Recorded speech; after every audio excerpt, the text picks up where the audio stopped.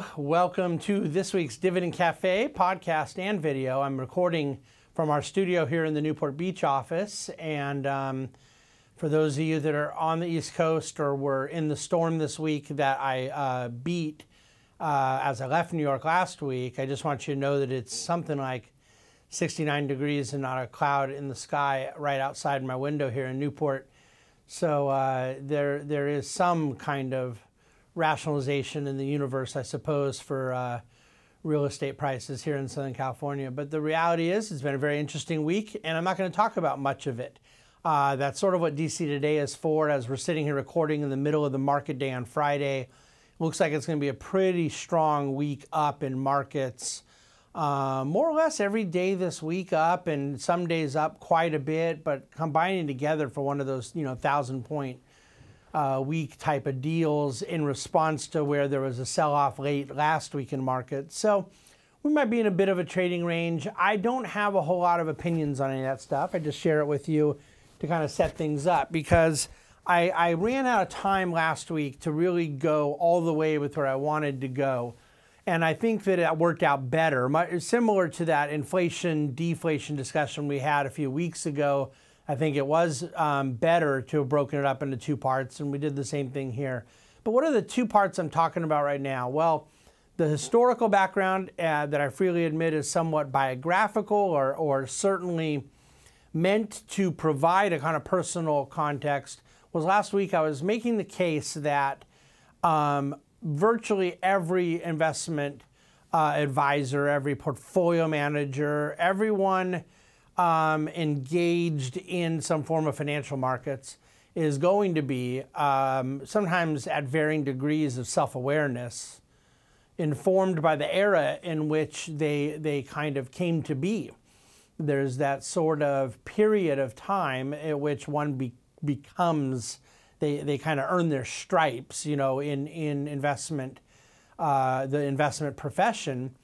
And for myself, being a product of the late 90s and the technology boom, and then coming into what was really a world-changing period of time that not only coincided with the change of the millennium, the century, the decade, new presidential administration, a lot of different things were happening. But obviously technology was moving very quickly and really redefining a lot of aspects of modern life. And yet it is, from an investment standpoint, it just blew the heck up. And you had these periods of robust returns across all equity markets in the late 90s, not just tech, driven by higher PE ratios, by really robust economic growth, by some degree of post-Cold War realities. There was a little bit of a Cold War risk premium that was able to be removed. And you have, I think, the realities that were accurate of advances in software, hardware, semiconductor, microprocessor, and of course, ultimately, broadband. That changed the world. And figuring out how all that stuff got priced into capital markets created excesses and it created a lot of, it revealed a lot of human nature, and people got in over their skis and things blew up. And yet this wasn't a case of standard market volatility. The NASDAQ went down over 70% and it stayed down for over 15 years. Well, all the way through the next decade, the financial crisis ended up ending out that decade. And then in the last 10 years, we've had various events politically. We've had global uprisings of populism. We've had the Trump era. We had Brexit, all these different things. I could talk about all of it. I kind of do a lot. I care about all of it. I actually believe the biggest economic story playing out, is the one I've talked about regarding the Fed, excessive sovereign wealth debt, and then what that means in the inflation versus deflation discussion. But as it pertains to equity markets, we face right now a discussion kind of in the weeds that a lot of people want to force in boxes of, are you in the growth box or the value box? And so I thought it important in Dividend Cafe this week I tried to unpack the definition of what a lot of these things mean. And I think that value being defined as investing in boring companies or investing in companies with really low valuation because they're kind of out of favor is a bit inadequate. That the context has always been really quite academic, quite definable. It's quite objective. Now, with Buffett, he took more of a discounted cash flows method of defining value, meaning they would take future anticipated cash flows of a business, discount them into a net present value, and look to see if that intrinsic value was higher or lower than where a company was currently trading at. I think the Ben Graham model, who was Buffett's mentor, was more balance sheet driven. It was more, to be kind of crass, liquidation value. Is a company potentially trading at less than it would be if you sold all its parts? And I think that there's benefits to both of those methodologies. The book value aspect is tricky for a lot of more complicated companies, and it's the financial sector that really revealed that back at the time of the financial crisis. Because companies are carrying an incredible amount of assets in their balance sheet at certain values. Not to mention so many companies have what we call intangibles or goodwill on their balance sheet, which is really, frankly, very messy to try to value.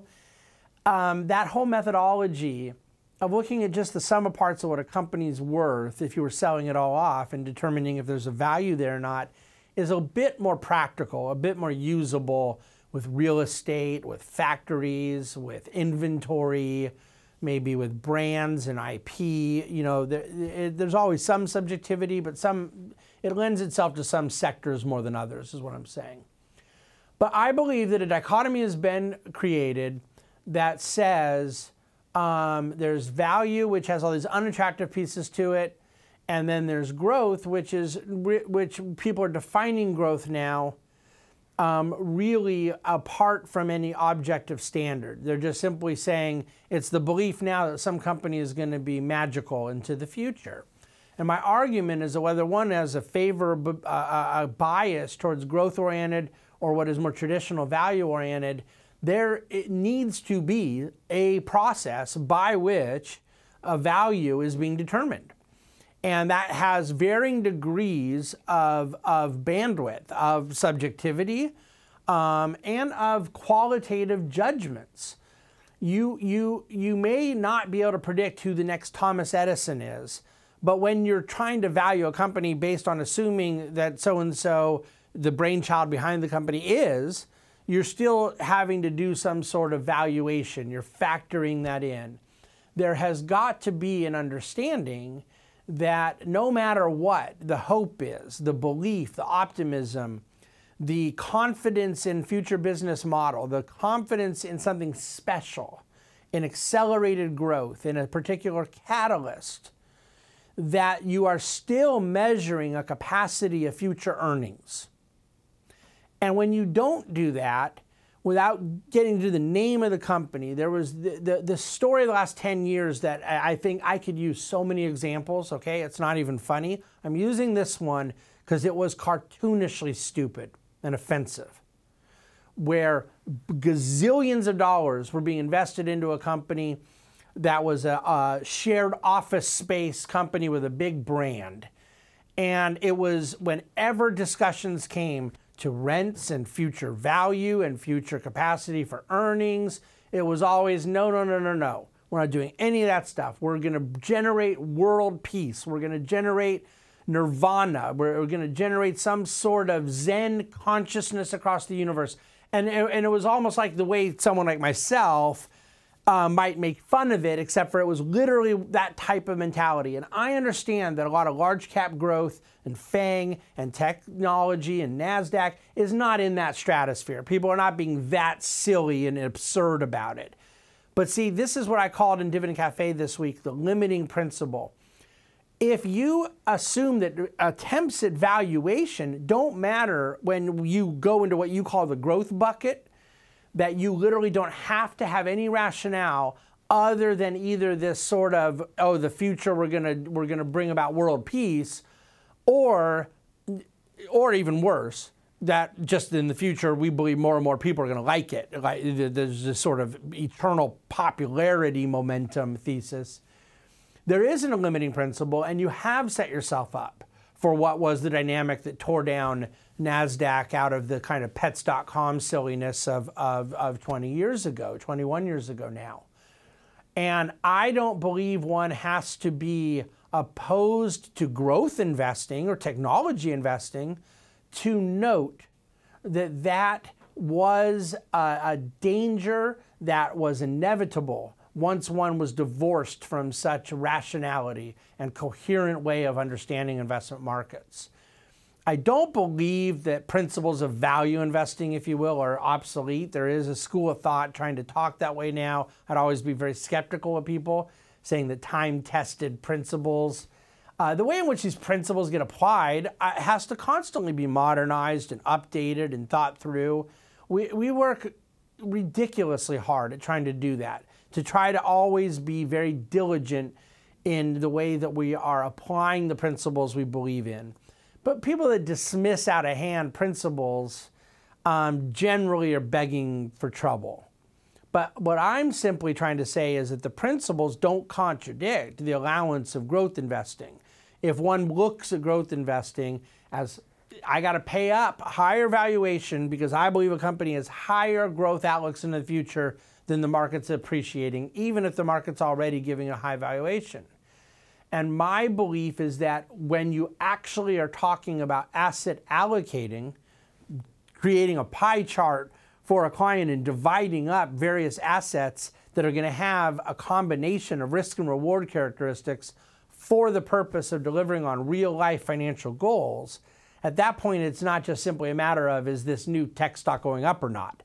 That's one conversation, and that's fun, and there's a lot of Monday morning quarterbacking that goes on. But when you actually have to apply what you're doing in the context of risk and reward to the context of financial goals, cash flow needs, risk appetite, liquidity, all of the things that make an investor, it is my belief that when one absorbs an appetite for higher volatility, willing to pay up higher valuations for what they believe will be certain special scenarios, innovations, higher rates of growth, maybe trying to invest in that next Thomas Edison, those kinds of things. I think that still has to be done in the context of coherent rationality, as some attempt to quantify and economize what it means into the future.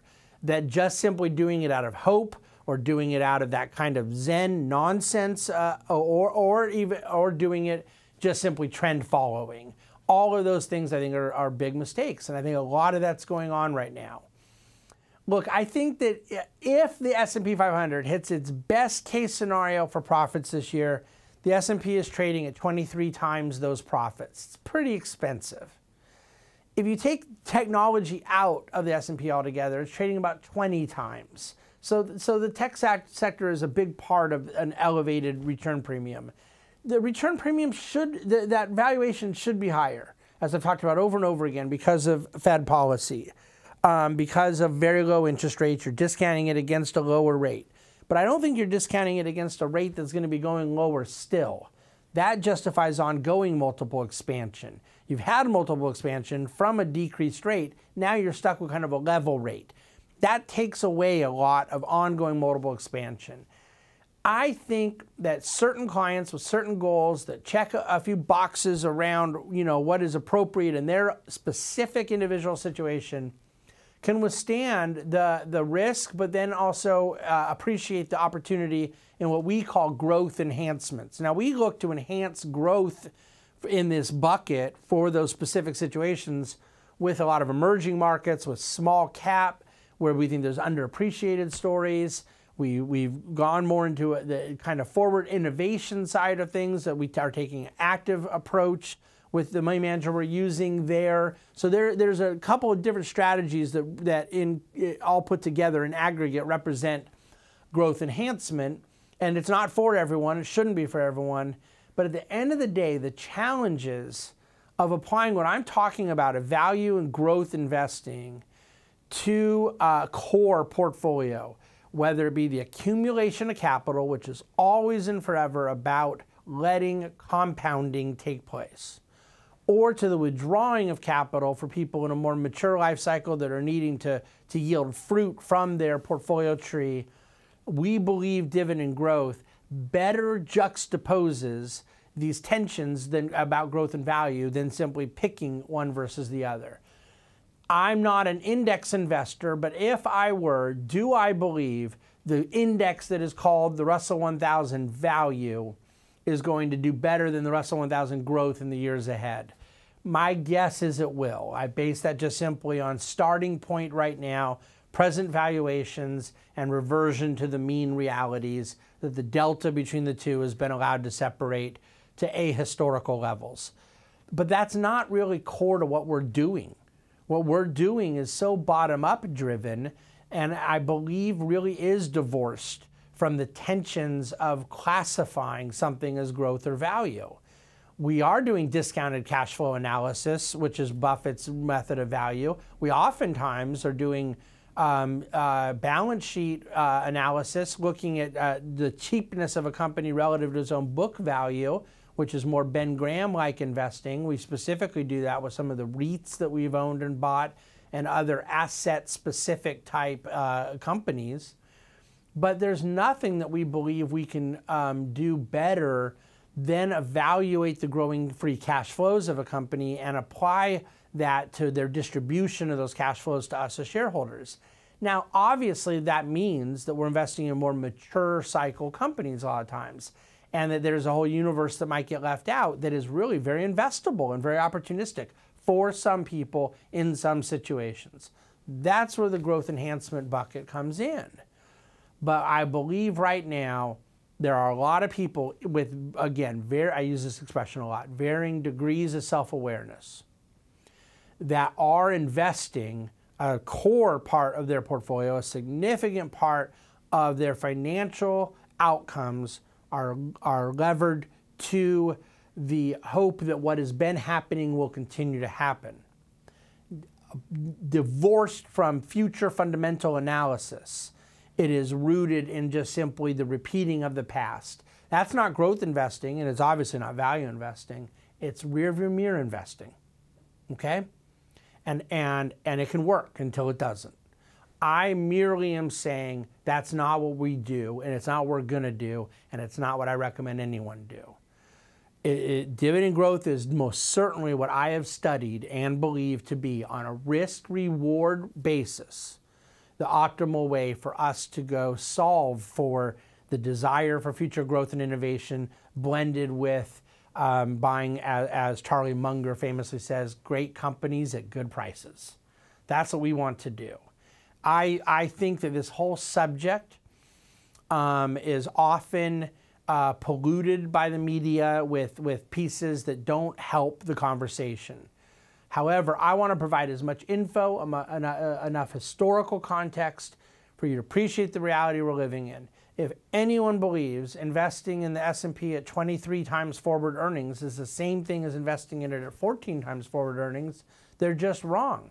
But that doesn't mean the S&P goes down from here. It just simply means that the way in which we're viewing risk and reward and making decisions on portfolio composition is different. That we have a different world. When you have growth and value that have performed in line with one another for 40 years, and yet all of a sudden their delta has gotten the highest it's ever been for the longest it's been, those are things worth looking at. When the valuations by a whole lot of metrics, I talk about in dividendcafe.com today, margin debt levels. I do think there's some nuances that make it a little different, but the point is when margin debt levels as a percentage of financial transactions have gotten above where they were at .com or pre-financial crisis, all of these things have to be looked at and understood. And I do not come at this from the perspective of wanting to sort of be negative on a valid and legitimate part of an investment process. I come at it from the vantage point of trying to figure out where the superior process is when one has the responsibility as a fiduciary to marry risk and reward, and also to really be self-conscious about what an investor is doing and what they're not doing. And in the present situation now, one can take a company trading at 200 times earnings and make the case that valuation's warranted based on the things that are going to happen in the company over the next 5 or 10 years or what have you. There are some tremendous stories out there. There's tremendous execution, tremendous innovation. I'm very bullish on that aspect of American economic life. But when we apply it all into a portfolio that is there for the purpose of delivering a financial outcome, I hope you'll consider what we have to say today in the Dividend Cafe. Thank you, as always, for listening, Dividend Cafe. Thank you for those of you that are watching it. And I hope you will all have a wonderful weekend. And by the way, I kind of made it up right as I was typing my conclusion away in Dividend Cafe. But as you get ready for your Super Bowl weekend, a little parallel here to how great companies sometimes cannot be called growth or value. It would be Tom Brady as a quarterback. You know, I guess now we're talking about 20, 21 years ago. What was he an incredible value as a 6th-round pick? And did he warrant a very high multiple as a guy who would end up going on to win, you know, as many Super Bowls as he's won and maybe even another? And now he's sitting here, you know, only a few years younger than I am and playing for a Super Bowl, you know, where every time I go run on a treadmill, I got to put ice on my knee or whatever. I mean, this guy is a value stock, a growth stock. Should be a fun game. If that analogy doesn't work for you, then I don't really care. Okay, have a wonderful weekend, and thank you for listening to the Dividend Cafe.